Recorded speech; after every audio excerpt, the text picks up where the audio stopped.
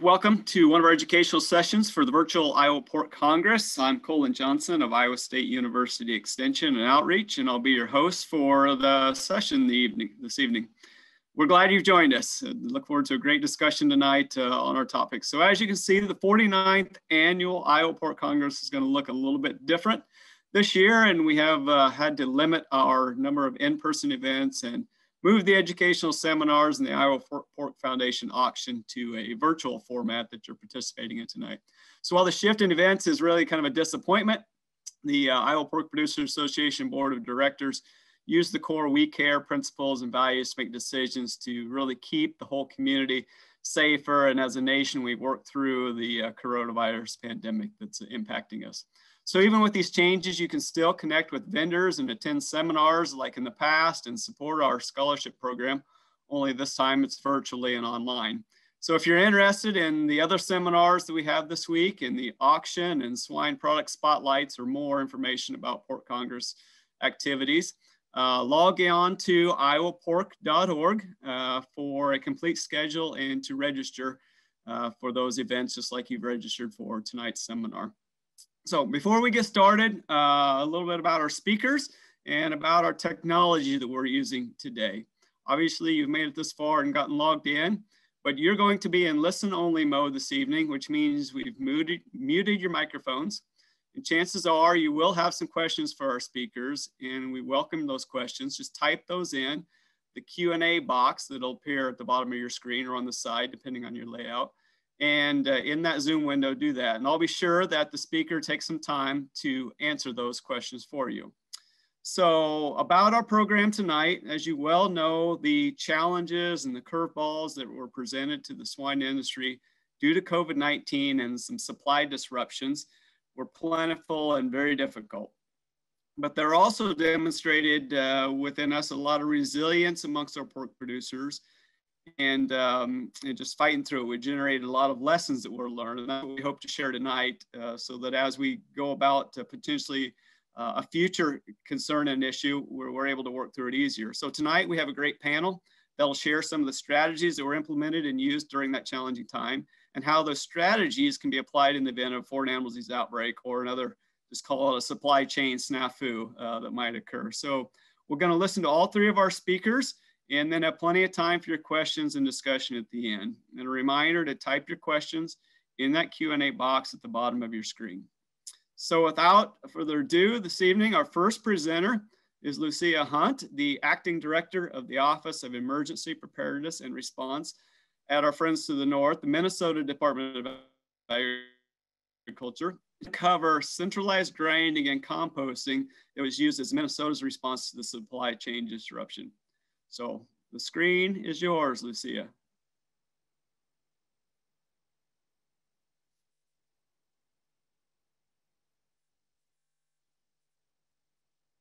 Potentially.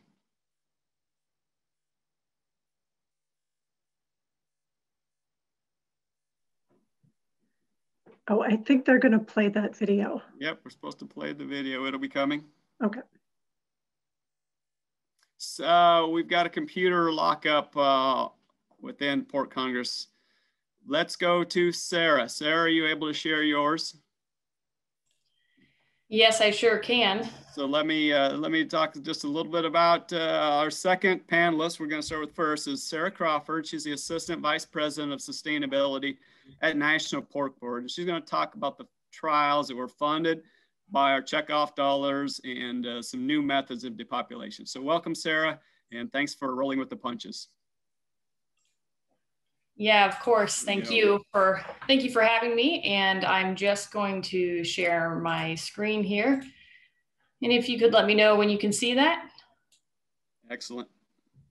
Great. All right. Well, thank you very much for having me here this evening. I really wish I was there in person. I wish we could all be meeting in person. I'm looking forward to when we can do that again in the future. As we know, and was just stated, in 2020, we had great challenges within the industry.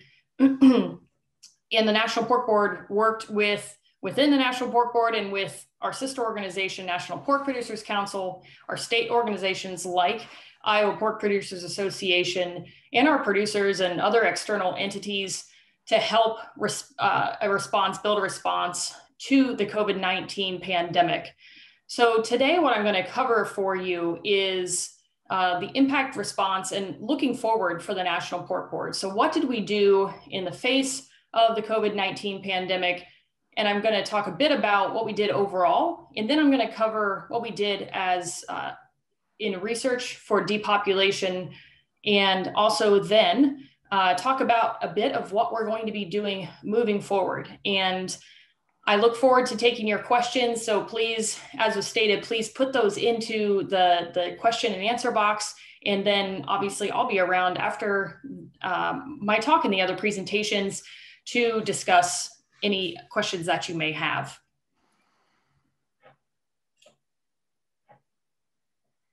So as we look at the National Pork Board response to COVID-19, throughout 2020, when this really started to show that it was going to be an issue right about this time last year, our staff, so our CEO, Bill Even, and others, and then we have Dr. Heather Fowler on staff, who is our public health veterinarian, started working together to monitor what was going on with this new COVID-19, and discussing what should the pork board's response be, even to how do we run our office and how do we keep personnel in the office.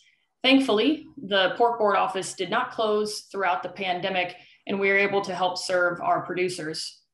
We then saw that, as you would have seen across other meetings and things, we did have decisions to cancel meetings, travel, and then we reduced the number of staff that were in the office. We created an incident command center. And so we realized that, gosh, we really need to focus on this like an incident command. Now, this is not a foreign animal disease, but as we looked at it, we realized a lot of the responses and the way that we needed to work through this were going to be similar as far as how we could operate and making sure that we're working as quickly and efficiently as possible as staff to help serve all of our stakeholders. We had lots of variables to consider. So thinking about public health, thinking about the packing and processing plants and watching those and staying connected. Obviously the farms, we're very concerned about that. Then thinking about our consumers and food service and retail. We saw obviously, and they're still seeing, great disruption in food service and retail. And so understanding how that consumer side was going to affect our farms and our packing plants, and then obviously how the packing plants and what was happening with public health and with the workers, how that was going to affect our farms in the supply chain. So a lot going on there with the Incident Command Center. We worked closely with various external entities, such as the state governments, the United States government, our state pork associations, as I mentioned, the North American Meat Institute, the Centers for Disease Control, Food and Drug Administration, United States Department of Agriculture. So we were really working across a great number of outside entities to really help drive anything that we could do to help our pig farmers.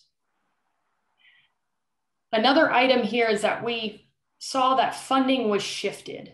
And so we had our budget for 2020, and we're on a calendar year budget. So we started strong in January.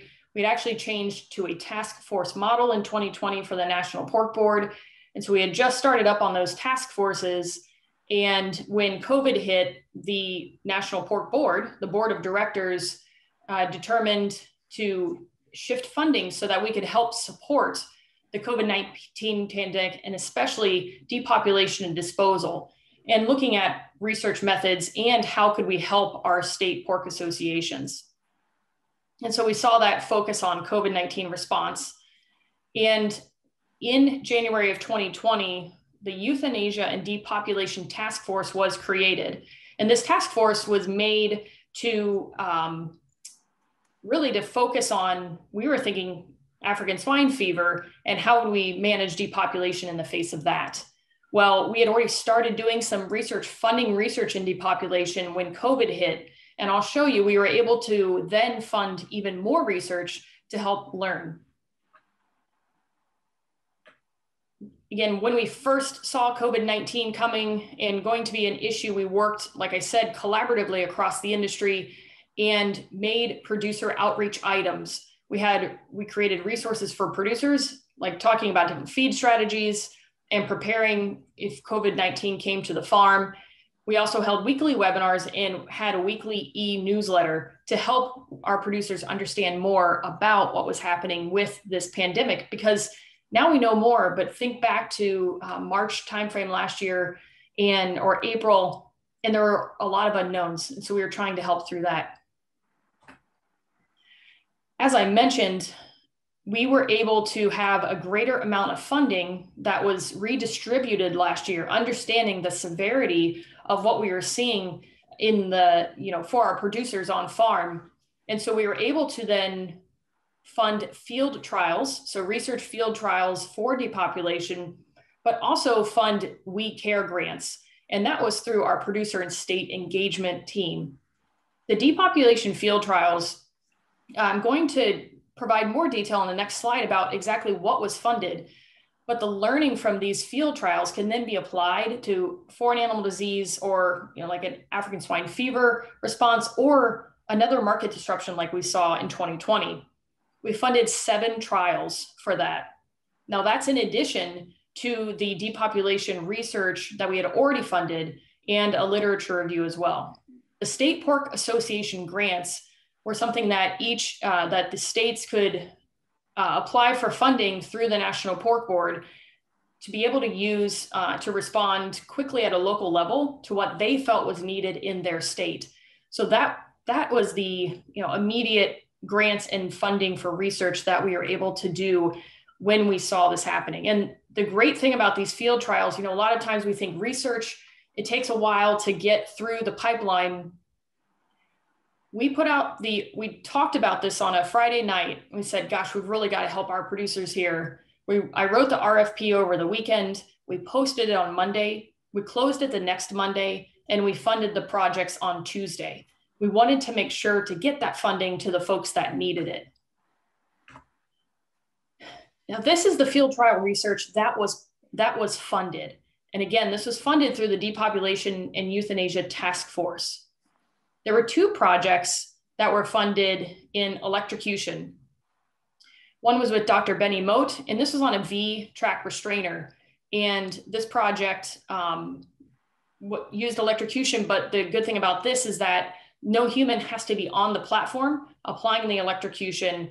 This is a project actually and something that Dr. Temple Grandin had built, and then they made this functional and created this V-track restrainer with electrocution. It works well. They have done this on pigs from as small as about 140 pounds up to large, Duroc boars that are hairy and scruffy at about 600 pounds. And it works for all of the pigs along that. So that worked well.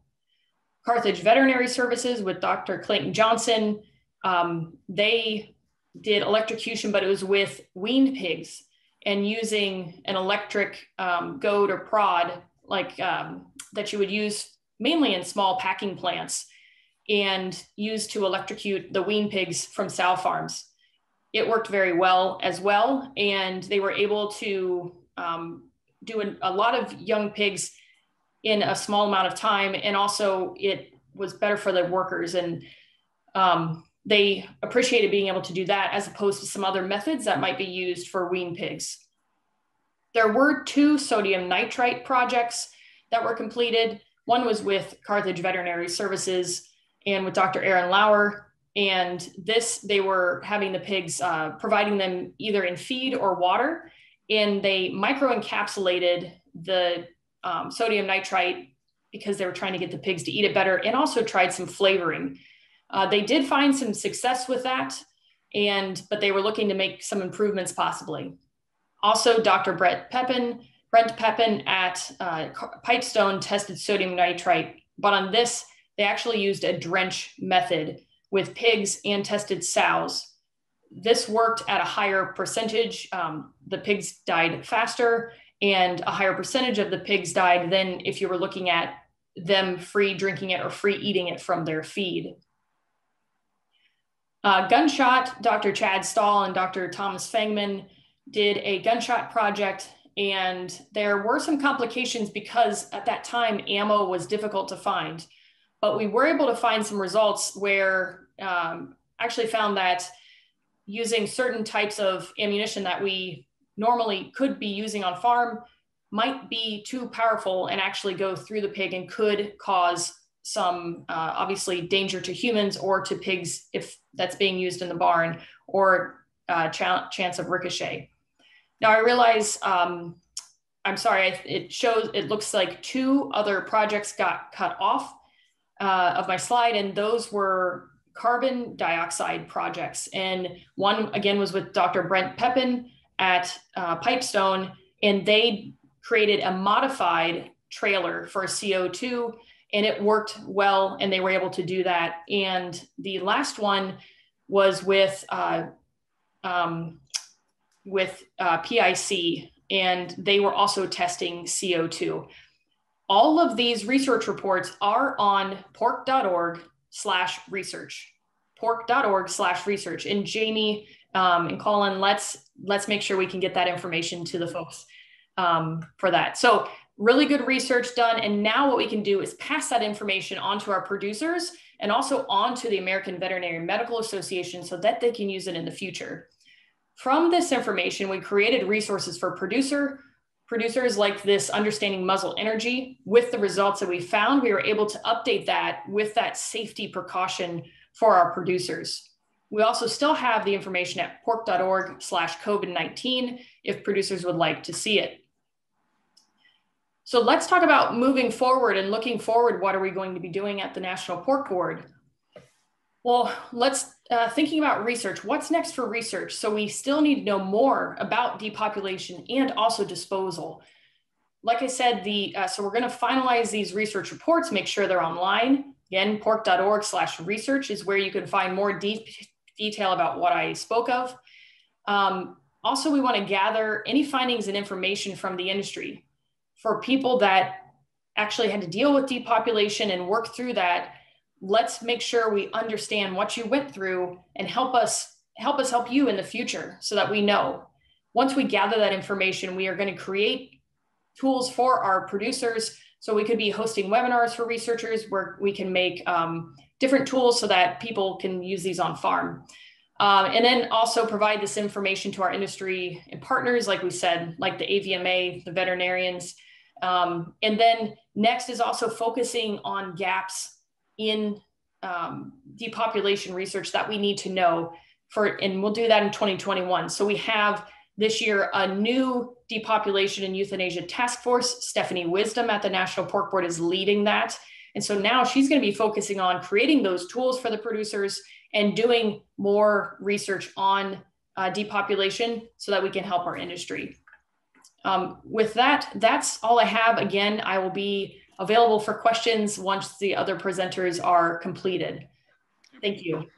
Yes, thank you, Sarah. And again, just type your questions in the Q&A and we'll address those all after all 3 presenters have shared. So I think we're going to roll back to Lucia. We had a video of hers we're going to share. And again, Lucia is the Emergency Preparedness and Response Director at Minnesota Department of Agriculture, where they did centralized grinding and composting. So we'll try to get hers up.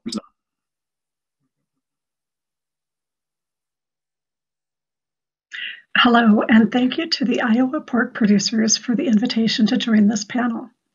My name is Lucia Hunt. I'm acting as the director of the Minnesota Department of Agriculture's Office of Emergency Preparedness and Response. Our mission is to respond to agricultural emergencies in Minnesota, and a big part of that is working with the Board of Animal Health on foreign animal disease issues.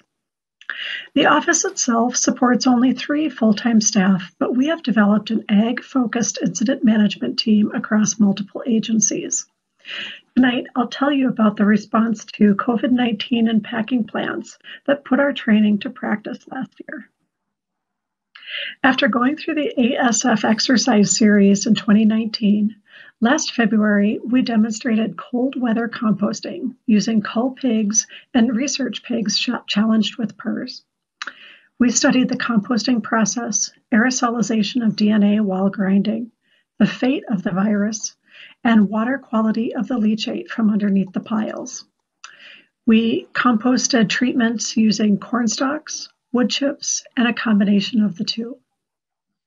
Temperature graphs show normal heat cycles in all three treatments, so we're confident that winter composting can happen even in Minnesota. But more importantly, the exercise brought together producers and pork industry representatives, the state, and our contractors. We thought we were practicing for an African swine fever outbreak, but little did we know we'd be called into operation so soon. Pork processing plant closures in Minnesota, South Dakota, and Iowa hit our state herd hard and left market weight animals in the barns, taking up valuable floor space needed for younger herds. Minnesota's regulators temporarily eased restrictions on facility capacity, manure handling, and small meat processing. Individual producers got creative and did everything possible to keep their pork in the human food stream. But when all else failed, producers were forced to depopulate their animals to the tune of an estimated 400,000 in Minnesota alone.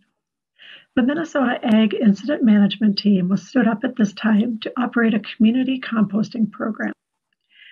In Minnesota, the Board of Animal Health has jurisdiction over carcass disposal, but we rely on colleagues at the Pollution Control Agency to assist with technical assessments on things like setback distances and reducing pollution potential.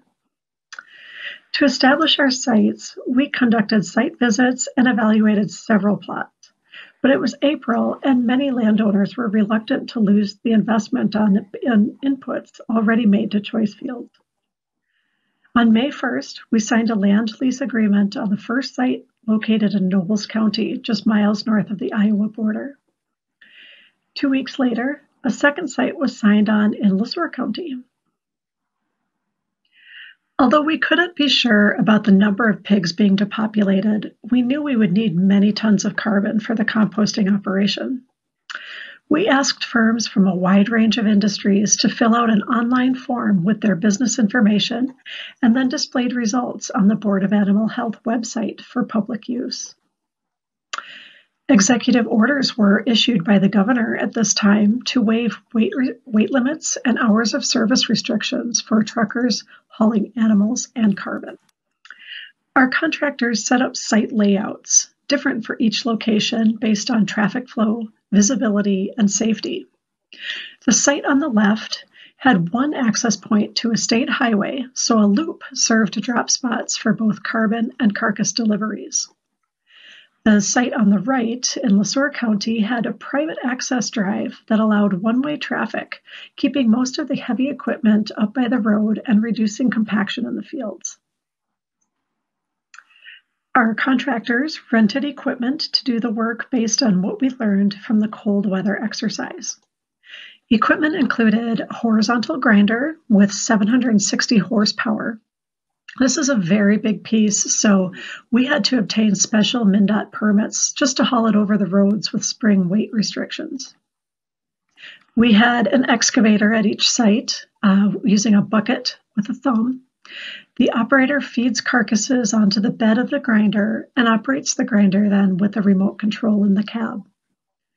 We had front-end loaders, very important for preparing carbon base layers for compost rows.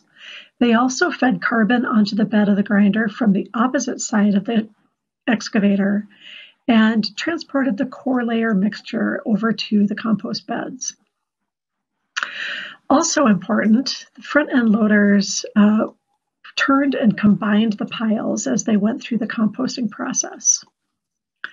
We also utilized bobcats on site. This is versatile equipment able to mix carcasses with carbon, feed the grinder, and push carbon piles.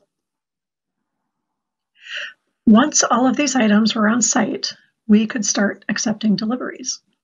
But to keep things organized and to avoid accumulations of carcasses on the site, we had producers call a hotline number to schedule their deliveries. They got a time slot and an approximate number or weight of carcasses to be unloaded. The contractors matched this delivery ticket information to the online schedule and tracked what came into each site. Daily communications between the contractors and the operations section of the IMT allowed us to keep track of any problems encountered, site conditions, or weather that impacted operations. Compost pile temperatures were measured by the contractors and monitored by staff composting experts. They used the temperature data collected to track turning. The first heat cycle concluded after approximately 4 weeks, and at that point, we turned to turning and combining piles for the second heat cycle. Sites were open altogether for about 8 weeks when we experienced a rather sudden drop-off in demand. The Nobles County site closed on June 30th, while we left the LeSueur site open for another couple weeks in case demand picked back up. To determine whether piles were ready for land spreading, we conducted a simple 4-hour field maturity test in September. Next, we took samples for basic nutrient analysis to figure out the agronomic rate for spreading. And finally, we analyzed for a comprehensive spectrum of parameters that is used for commercial composting facilities, including tests for a range of 33 PFAS analytes. So we just received results on these at the end of December, so they're still undergoing scrutiny by experts in the field. But some overall notes were that the piles were very dry, nutrients were pretty low overall, germination tests all looked normal, low salt levels were found, and some surprising results from the fecal coliform readings at over 200,000 in at least one pile. But no overall concerns in general for land spreading availability. And now for some lessons learned from the project. Water drainage was a huge problem at the Nobles County site. It seemed that heavy rains always came just as the site had dried out from the previous storm. Windrows were inadvertently placed across the lines of drainage, so we ended up with pooled water and soggy compost piles. This, in turn, led to complaints from neighbors of strong odors and flies.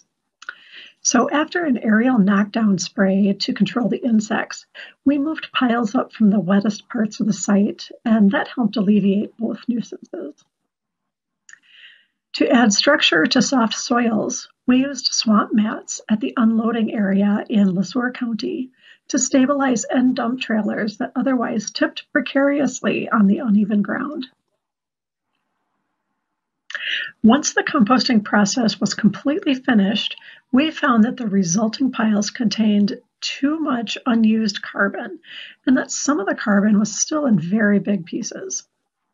The LeSueur site happened to be owned by a wood mulch business, and the operator tried sifting the piles to remove the biggest chunks of wood, but we were still left with a huge pile of wood chips.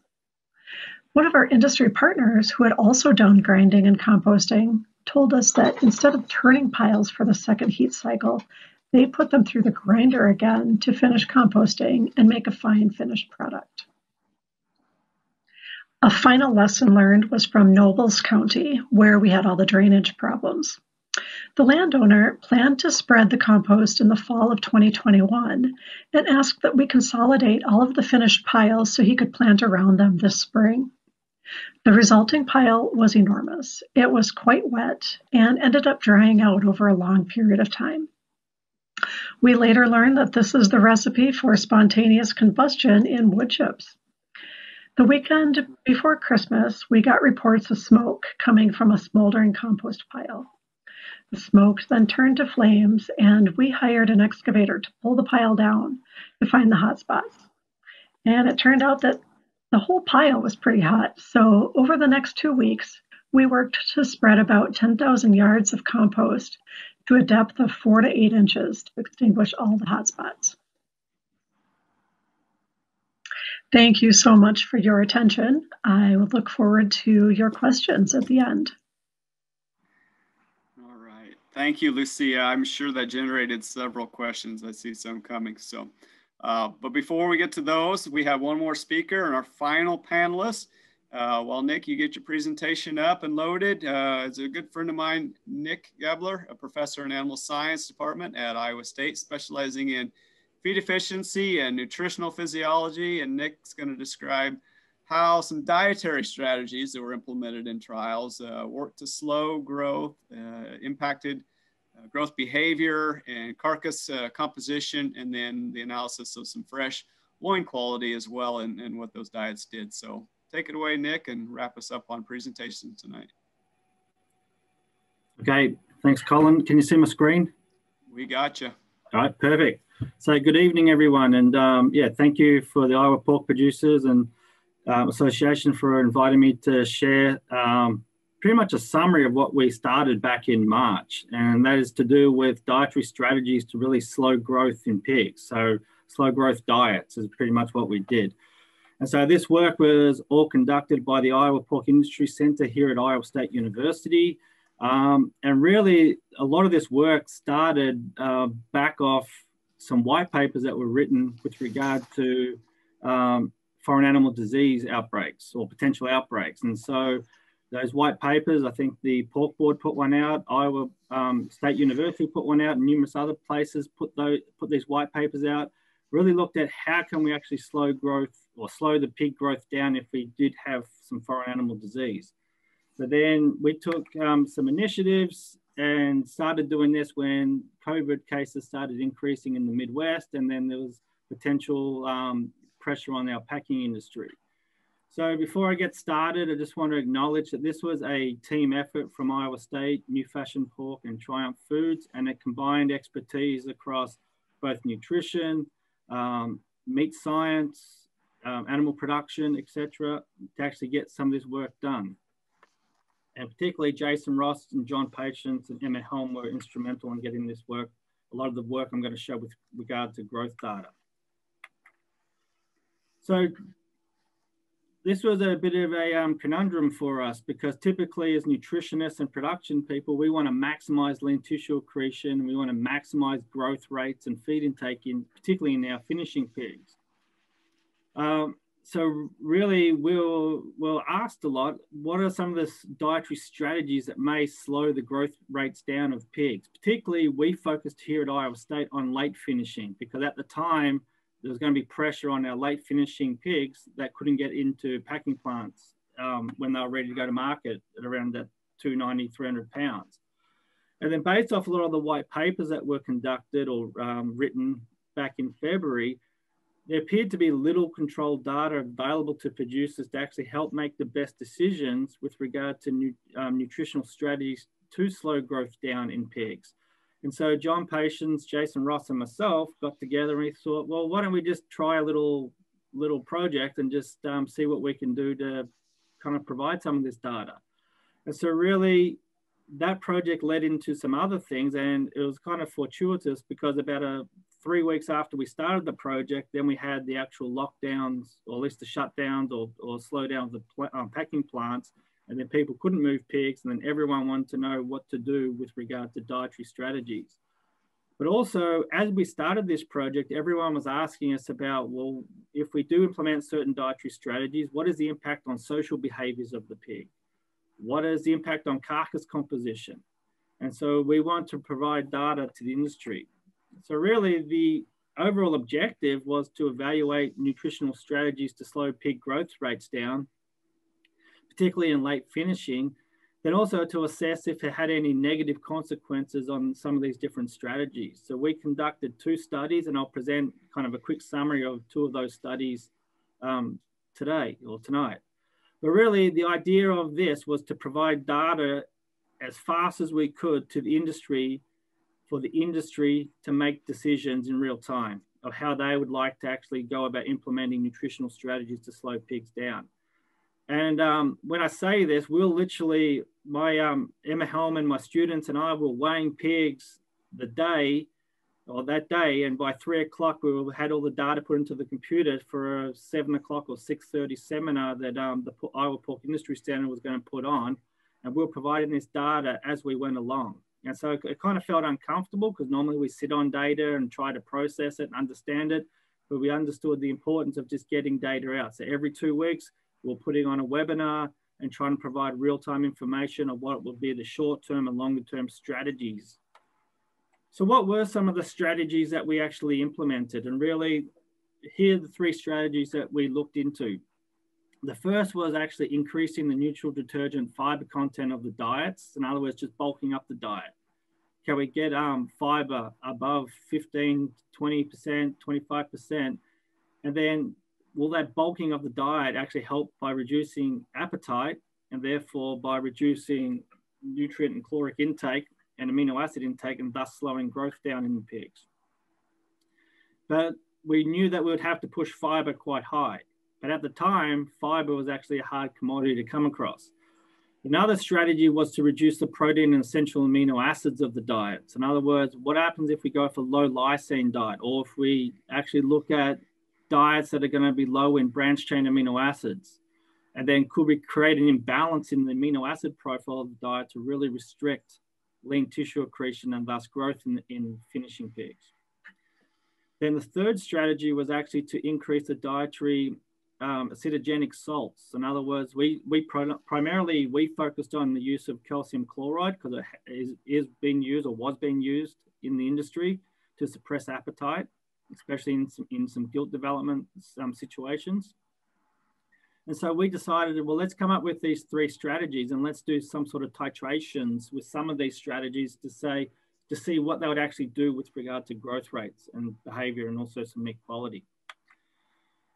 So to quickly set up in our first study, at the time we only had about 48 pigs on hand when we actually started this study. Since the summer, we actually have repeated it because you've got to remember we started this back in probably late March when this work started, and we came up with 8 different treatments, and we had about 6 pigs. This is now the data on 12 pigs, but we had 3 levels, or pretty much 4 levels of neutral detergent fiber.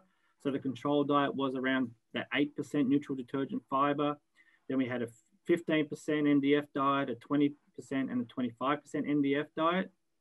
And we mainly used soy hulls to actually increase that fiber content because that was one thing that we could get our hands on at the time. The other diet that we used, well, what would be an easy and economical way just to reduce the amino acid content of the diet? And so I came up with the idea after speaking with a couple of nutrition colleagues. I said, well, why don't we just try using straight corn? What if we just grab the control diet, we pull out any soybean meal that would be in, so there'd be no soybean meal in that diet, and then we replace that soybean meal with just corn, just go and pretty much call it a straight corn diet. And so diet number 5 that we tried was really a 97% corn diet that just had some vitamin minerals in it, and that was pretty much it. And then number 6 that we tried was actually pretty much a high 89% corn diet, which was about probably half of the soybean meal was taken out to kind of get just a 2-tier level of amino acids. And then really we said, in other words, we had either no soybean meal and reduced synthetic amino acids, or we had reduced synthetic amino acids and reduced soybean meal in those 2 diets. Then our final strategy that we tried was a 2% and a 4% inclusion rate of anhydrous calcium chloride. So I won't go into too much detail on all this, but really the main thing I'd like you to focus on is going to be the actual, let me get my pen here, is going to be really the 2 columns in red. And so these pigs all started off at around 150 pounds, and we took them up to about 220 pounds. But really, as you can see from this data here, that the 97% corn diet and the 4% calcium chloride diet were the most successful at reducing average daily gain over a 28-day period. Now we could start seeing these effects as early as the first week. So it didn't take more than a week to really get these results, but we had about a 60% reduction in growth rates over this 28-day period when we actually used a 97% or a high corn diet. And then the other diet, the 4% calcium chloride diet, resulted in about a 75% reduction in average daily gain. And that was predominantly driven by just reduced feed intake. In our individual pens, we had no real influence actually on NDF, increasing NDF, actually on reducing feed intake that had an impact on growth rates. But really the best way to look at this data is probably looking at the delta body weights or the change in body weights. And you can see from this slide here, the bottom line in red, the solid line in red down the bottom here, over a 4-week period, these pigs only gained about 10 pounds. This is in kilograms, but really it's about 5 kilogram, 10 pound gain over this 4-week period. Where the corn, the 97% corn diet in yellow, the solid line here, actually gained about, this would be about 24 pounds, 30 pounds of weight gain over this 4-week period. And then everything else was pretty much the same as the control, which is this, which was the dashed black line up the top. Then also what we did, we thought, well, what happens if markets open back up? And we just put everything back on a normal control diet with adequate amino acids and adequate everything. So back on the normal diet. And with that one, we actually, at 28 days, we put for 2 weeks, we put everything back on the control diet and wanted to see whether there was any compensatory gain. And really in these individually penned pigs, we see that growth rates in the calcium chloride, 4% calcium chloride pigs shoot up in the first week, but really they just parallel what we see with the corn diet. And then also when we put the 97% corn diet back on the same feed, they really just parallel the control diet. So really what we saw here with regard to compensatory gain was there was a little bit of a compensatory gain bump in that first week, but most of that was probably to do with gut fill and water intake. But really we didn't see a lot of compensatory gain compared to the control, where growth rates were relatively parallel. In the second study and final study, I'm going to quickly go through. We actually published this in the Journal of Animal Science this year, or early this year. But we teamed up with Triumph Foods and New Fashion Pork at the, back to do this study back in May and June. And then we used 900 late finishing pigs. And this study was to kind of use some of the similar dietary approaches, but everyone was asking us, what happens in group pen situations? What happens if you're running around 20, 25 pigs per pen? And so we quickly worked together with New Fashion. They provided us a facility where we could use 19 pigs per pen. We had 8 pens per diet, and we came up with Chad Hasdad and the team up there, we came up with actual 6 dietary strategies that we chose the ones that were very successful on an individual pen basis, but also we wanted to see whether dietary fiber or NDF would actually be beneficial, more beneficial in a group pen situation. And then we also went with a 3% calcium chloride and hydrous calcium chloride because we thought the 4% may be a little bit too harsh. And then we conducted a 42-day study. Over the first 21 days of the test, of the first part of the test period, we actually looked at to see whether there was any negative behaviors that were captured in these group pen pigs. And so we looked at tail biting, ear biting, aggression, anemia, lameness. And what we reported in our study with 19 pigs per pen, if these 3 or 4 the 6 diets that we used, we reported no negative behavior in anything that we tested with regard to diet. So even if we had a lysine deficient diet, we didn't see any increased tail biting or aggression.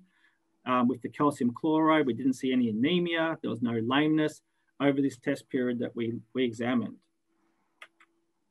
So what was going on? Did we actually slow down growth in group pen situation? And really this table here, we started up these pigs off at pretty much 250 to 255 pounds or 125 kilograms. So these were ready to go to market, and then we put the brakes on them.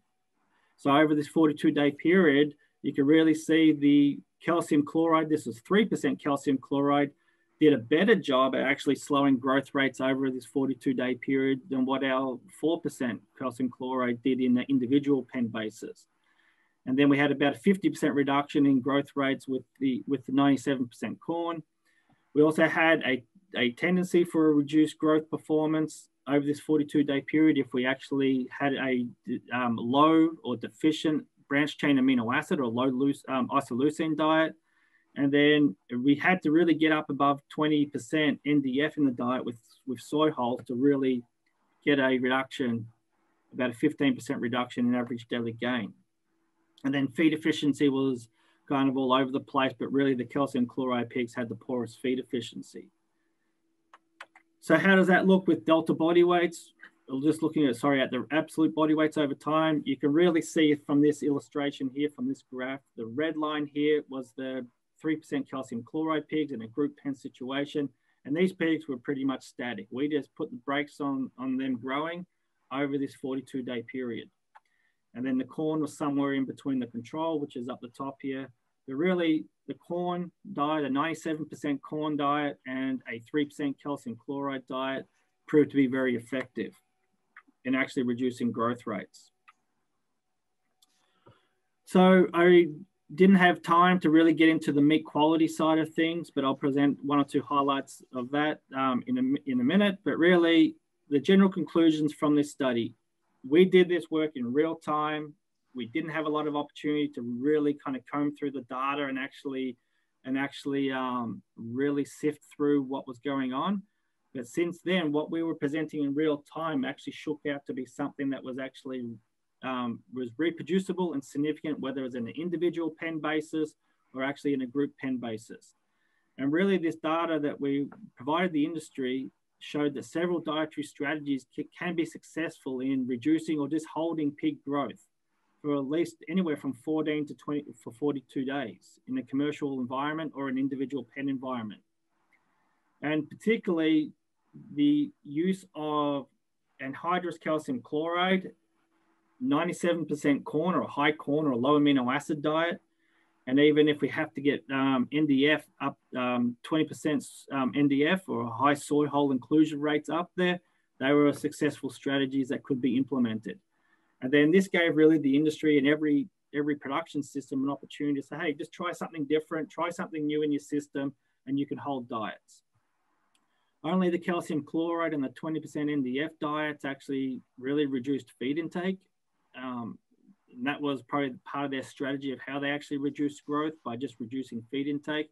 The corn, there's still plenty of gut fill, plenty of feed intake. And then there's really just a lean tissue accretion kind of mode of action that was happening. Restriction of growth accompanied by changes in fresh pork composition and quality. We saw with the calcium chloride diet, a smaller and leaner carcasses and reduced pH and marbling. The 20% NDF diets reduced back fat. There was a lighter color pork, increased drip loss. The corn-fed pigs, the 97% corn-fed pigs, they had smaller carcasses, they had reduced lean and had slightly increased back fat. But feeding 97% corn, we did not really blow the back fat on the pigs. Part of the concern was if you feed pretty much straight corn and high starch, you're really going to favor de novo lipogenesis and really kind of blow out corn or blow out the back fat in these pigs. But really, we showed in our hands and in a commercial setting and working with Triumph Foods and Steve and Elizabeth Lonergan here in our meat science department at Iowa State University, we didn't have any major negative impacts with regard to fresh pork quality or even carcass composition. There's some slight differences, but if it means we didn't have to euthanize the pig and compost it like the last couple of speakers talked about, the producer could still salvage and market those pigs, and there was no detriment on pork, or at least on carcass composition and quality. That's a win for us. So to finish up, the biggest take homes are we saw no negative behaviors due to the diets that we used. There was a big concern about reducing lysine. You're going to have increased tail biting, etc. We saw that the corn diet or some variation of it appeared to be the most common option selected by producers that when they tried to slow pigs down. And then you got to remember, we did this all in late finishing. There is some other results coming out, probably more in an early grower phase. And then they did see probably are showing some compensatory gain, but we just did not see that in late finishing. Often producers adopted these dietary strategies in combination with elevating barn temperatures to create a little bit of heat stress and also tightening the feeders. And then calcium chloride by far was a popular choice when you really want to stop growth, but then there's also just availability of the product to actually have enough of it on hand and to utilize it was an issue. So with that, a lot of this information is published on the Iowa Pork Industry Center website. And then I really want to thank John Patience, Jason Ross, Laura Greiner, Emma Holm, and Triumph Foods, etc., and all of our partners that really helped us come together to do this. And this research was actually just funded by the Iowa Pork Industry Center from their Rapid Research Fund. And so we got this out really quick. So with that, Colin, I'll be happy to take any questions. Yep. Thank you. Thank you, all three of you, for some really great presentations. And now it's your chance as an audience tonight to ask our presenters any of your questions. Type those in on the Q&A box. I'm going to start off with some that have already come through here this evening. And let's go, Sarah, you were the first one to talk there. One question is, how are we going to use some of this research from the field trials moving forwards? And then again, what are some research focus areas for 2021 with that as well? Yeah, great question. Thank you. So I didn't have too much time to go into it, but the American Veterinary Medical Association, they create the guidelines for depopulation. And they also create the guidelines for euthanasia and for humane slaughter. And so they came out with their depopulation guidelines actually not too long before we needed to use them. And so one overall goal is to provide the American Veterinary Medical Association with the data from the research projects that we funded so that they can use those then to amend the guidelines or work on those. In addition, the National Pork Board again this year is funding a task force, a depopulation and euthanasia task force, and tools are going to be created for the producers using the information from the research. So the data and the information from the research. And finally, we are partnering with the American Association of Swine Veterinarians, AASV, and they have funding through USDA for the National Animal Disease Preparedness Response Project, NADPREP, to also create tools. And we're going to be doing, in collaboration, doing interviews of people that actually experienced depopulation and going through that last year, and helping determine what tools and resources need to be created for the producers. And so the research that was completed will again go into that information, also interview the researchers that we funded to help determine what tools are going to be created. So that's an idea of some of that. And again, if people have ideas of what tools they want to see on farm, please reach out to me, but also to Iowa Pork Producers Association, and they can pass it on to us. We'd be happy. We work collaboratively in that way. And then the question about what are some of the areas where we're looking this year? The task force is being created now, but some of what we heard last year when we said, well, what gaps do we see for research? What do you want to see? And we asked producers and we asked the researchers. And some of that is, determining if the pigs are unconscious or dead remotely. So if you're using carbon dioxide, how can you determine in that truck if those pigs are unconscious or dead because you can't go in until you exhaust, or if you're using foam, how can we determine that? So that's an example of some of the gaps that we'd want to do. And one last thing in answering this question, last year we funded a literature review. So we asked researchers from Ohio State University to go and look at all of the depopulation research that's been done. And they completed that, and it's actually published online. You can find it on our website, but it's already been published, and it shows, where there could be gaps and where we need more research. And so, for instance, before last year, there were no projects that looked at using foam for pigs like is used in poultry, nothing published. And so that's actually something we funded last year, and maybe that's something that'll be funded again this year, to be determined by the task force. Thank you. And Sarah, while you're on, so in all your observations of some of these depopulation strategies and disposal, what's the best options for producers when it comes to depop? Yeah, so that's a very common question, and one that we received a lot in 2020. And I would say, not to be vague, but we're going to need all of the tools. And for most farms, they're likely going to need to have a number of depopulation tools available and ready. So when you're making your plan for your farm, Don't just say, well, we're going to use carbon dioxide and we're good to go. Well, what if there's a shortage, or what if you're not able to do that? And so in talking with researchers and also producers that had to do depopulation last year, if you can have the setup, if you can make it work, carbon dioxide does work well. It's able to do, all pigs of all sizes, which is helpful. And also you can do a number of them at once. And also it's taking them outside of the barn to another location generally, so it's easier for disposal. There was also captive bolt tried last year. Some of those things like captive bolt and gunshot, again, we need that tool in the tool belt, so to speak, but it's not going to be necessarily great if you're doing a large number of animals.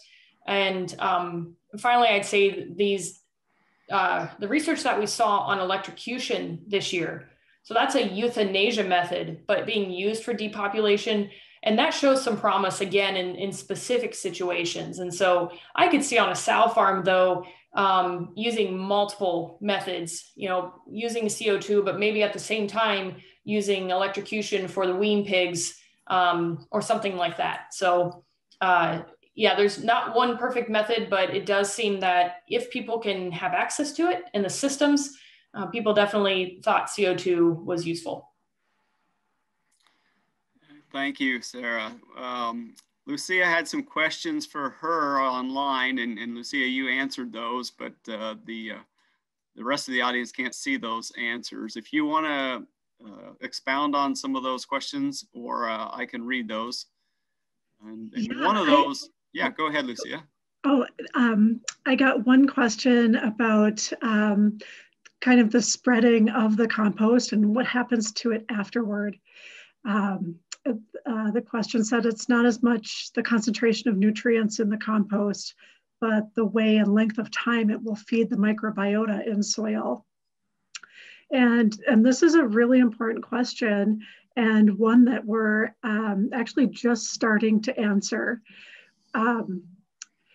Fortunately, our project attracted the attention of one of the researchers at the University of Minnesota, and she applied for a NADPREP award, received that just this year. And so she'll be looking at kind of tracking the nutrient availability from the compost as it's spread over time. So that'll take a couple of years to put that all together, but that's a great success. And I will add that was one of the limiting factors for other states that were thinking about starting a disposal program, but were really very unsure, kind of walking into this unknown territory of what they were going to be ending up with. That includes the PFAS level, sort of mysterious compounds that show up everywhere. And so that's why we really decided to kind of go the whole way and really figure out what's in there and what that means for land spreading. However, we did not count on what burned compost looks like. So I guess we have a new angle to explore on that one. And then do you want me to look at the other question? Yeah, you had another question there on really what was the producer reaction to the sites and the whole community, I guess, what was their part and play in it? Yeah, we compensated the landowners for their land. We kind of asked them if they would give up 20 acres. And so that compensation package was supposed to cover any inputs they'd already put on the land, any crop loss issues, for missed opportunities there, kind of a compaction reimbursement. And of course, then they got the compost in the end. So it worked out to be a pretty fair deal for those two landowners. As far as producers go, we had, even those producers who managed to avoid depopulation on their own farms were very supportive and very grateful for the sites and for the opportunity. We weren't really sure how communities were going to react. It does seem to be, a gruesome method out there in the woods. But we did get a lot we did get a lot of very positive reactions from neighboring communities. I mean, even with the fly and odor problems, everybody still understood what this impact was, and everybody knows somebody who's a pig farmer in that area of the state. We did get county commissioners to work with us and waive any permits or any local regulations that might be in the way for this. So they helped pave the way to get these up and running. And we also alerted all of our county sheriffs just to let them know where these locations were in case we had any activists, any protesters, or any other ne'er-do-wells coming to the site. But we were pleasantly surprised that they were quite quiet when we weren't there. Yeah, that's awesome to hear. It's great to hear. And you said there were about 400,000 potentially euthanized in Minnesota alone. What was the number that went through your processes? We took about almost 20,000. And I'll just say this, we took about 20,000 market weight equivalent pigs. Not all the pigs that came in there were, your standard market weight. Some of the farms took out some of their smaller animals. So we just kind of averaged that out to about 20,000 market weight hogs. It did turn to be, it was over 6 million pounds total that came to both of the sites. And I will say that we also mixed in about 20,000 turkeys too. We do have a lot of breeder turkeys that were also impacted by the poultry plant closures. So we did take in a lot of those carcasses. So that equals a lot of compost. Yeah. Okay, I've got some questions for Nick. We'll switch to Nick. Remind us what was the best strategy for slowing growth on those diets? And then as well, the fiber sources, what do we use and what may be some other things to consider maybe outside of Iowa resources potentially on fiber? Yeah, so by far the best and most repeatable strategy was the calcium chloride, using pretty much a high salt content in the diet. So anywhere from that 3 to 4% worked really well. That was by far the best. Probably the cheapest and most convenient for people to use was the 97% corn or high corn diet. But then but there could be some flow issues with some of that corn diet, like bridging up in bins and so forth. So that was a kind of handling issue. Fiber sources outside of Iowa, really anything that's going to be high in NDF, so really probably some of the wheat mids, probably some even some other hulls out of some other grain manufacturing. But really wheat mids would probably be the other main one that could be used. The problem is getting enough of it. And so outside of the Midwest, I'm not 100% sure what else would be around. There wasn't much distillers around at the time because those plants were all down. So therefore, we couldn't get any distillers, and then even soy hulls was a problem to get. So I think because then the ruminant industry was buying up all the fiber sources. But something that could be looked into could be even grinding up corn stalks or corn stovers and then using or even chaff of some sort out of the wheat or oat industry. I think we can be creative if we want to find other sources. What about economics? What's the most cost-effective diets? I think the most cost-effective was just probably the 97% corn. I mean, they didn't reduce feed intake, but just the cost of input, and also it was already on hand. You didn't have to worry about extra transport or actually purchasing large quantities of a calcium chloride. But that was actually probably the most cost-effective, at least in late finishing. And I think I think the Iowa Pork Industry Center did do a cost analysis, and it's on their website if people want to know exactly what the costs were at that point in time.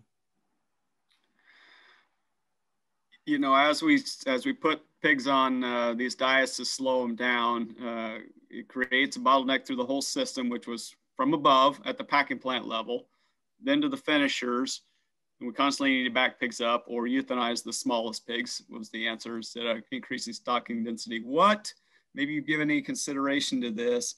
What do we know anything about potential interactions with stocking density and these diets and some interactions, vices per se? Yeah, I think increasing stocking density in the pens could be used, because then one, you're going to increase the heat index, or just the body heat. They can't dissipate the heat as well. So therefore, that's going to be like a part of it will be a natural kind of heat stress microclimate, you could argue. So that could also work. But then also there's more competition for feed. But then as you increase the stocking density, then you could get into some negative behaviors. And so I think in a short term, it could be used, but I probably wouldn't recommend it in a long term, because it can lead to some negative behaviors, like tail biting, ear biting, etc., and also lameness issues can come from increased stocking density, or less. I mean, we're talking like really pushing stocking density, and so I think it's a strategy that can be used in the short term if you just need to hold pigs, but I wouldn't recommend it for a long term.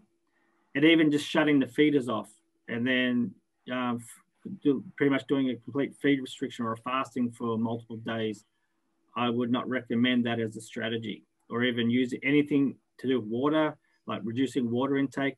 I would not recommend that either, because at the end of the day, we've got to take into consideration about all the things we're talking about. There's an animal welfare aspect that we have to be mindful of. And so I think we need to find the best strategies with the best animal welfare in mind as well. So there are some strategies that could be good, but it's probably not wise to go down those paths. I think you said that very well. There's one more question, Nick, real briefly. Any thoughts on the question is about restricting feed on gestating sows? Now, granted, we do that on a production basis anyway, just enough to allow for reproductive purposes. But if we need to hold or keep open gestating sows, how low can we go, or what diets would you consider? I know they have used calcium chloride a little bit in gestating sows to reduce feed intake naturally, and then it all depends on the housing systems that are probably used. Depends on the best way you can actually deliver feed if you are going to kind of at least try and feed restrict. So I think diet's the best thing to do is probably going towards more fiber and bulking would be the best approach and most practical approach. And so going to higher fiber, up above 20 to 25% NDF, get up there high in fiber would be probably the best approach to actually really reducing caloric intake in those sows. Yep, agreed. I think that pretty well narrows down our Q&A in the chat boxes anyway. Do any of you have any final comments you thought about after your presentations that we need to close with? You know, just one thing that I would remind everybody, and I'd be remiss if I didn't say it, we also need to think about mental health across all of this, whether it's depopulation, disposal, even working in the barns, slowing down those pigs. And that's another item that I know, our state associations like Iowa Pork Producers Association worked on and National Pork Board's working on.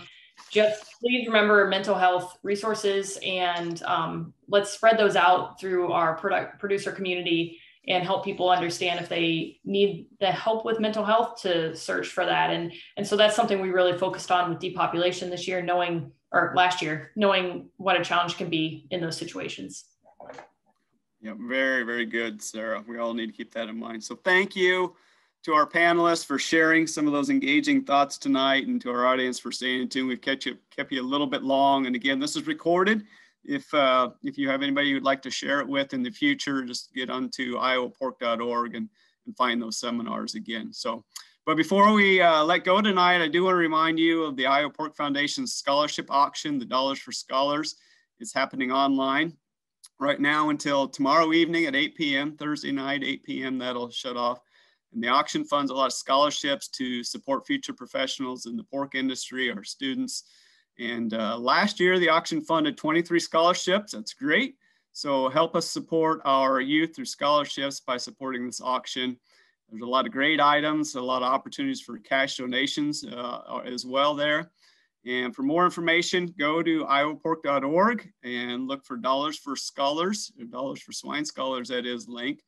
And buy one, buy two, buy more items, bid me up. I appreciate that, doing that. There's no limit. We're not gonna not take your dollars. They will make a difference in that effort. So I as well just heard before we got on the seminar tonight that some of our staff at the Iowa Pork Producers Association, the gals have donated a grilling of pork, and the guys on staff are donating some labor. And there's a little competition as to who's going to bring in more money. So get in there, look at what they're offering, and bid them up. So I'd like to see that friendly office fire get going a little bit more. So, but a reminder, register for the other educational seminars we have remaining, and you have to register to watch some of those previous ones as well. And the swine product spotlights that we're doing virtually this year, all at iowapork.org on the website. And thank you for joining us for the 49th Iowa Pork Congress, the 50th one next year. I'll see you at face-to-face, and it'll be a great time. So enjoy your evening. Thank you.